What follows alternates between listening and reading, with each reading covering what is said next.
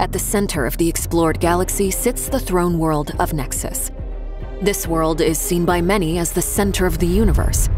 You must lead one of the factions from the galactic rim to prove your dominance and claim the throne for your people.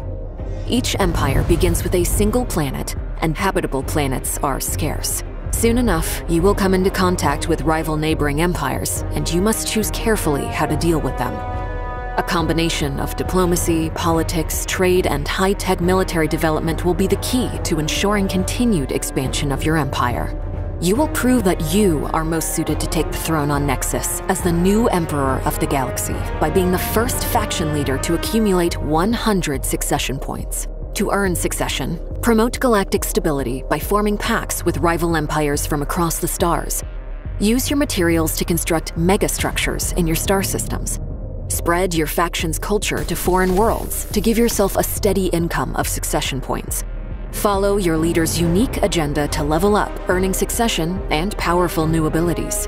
Every 8 years, the new League Council meets to recognize the achievements of the Council factions. First, the Council will recognize particular factions by awarding succession for different titles, including the coveted Regent title, awarded to the faction that currently occupies the throne world of Nexus.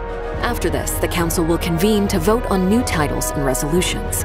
Working with your rival empires to control the votes and thereby enacting titles and resolutions that favor your faction will be key to your success.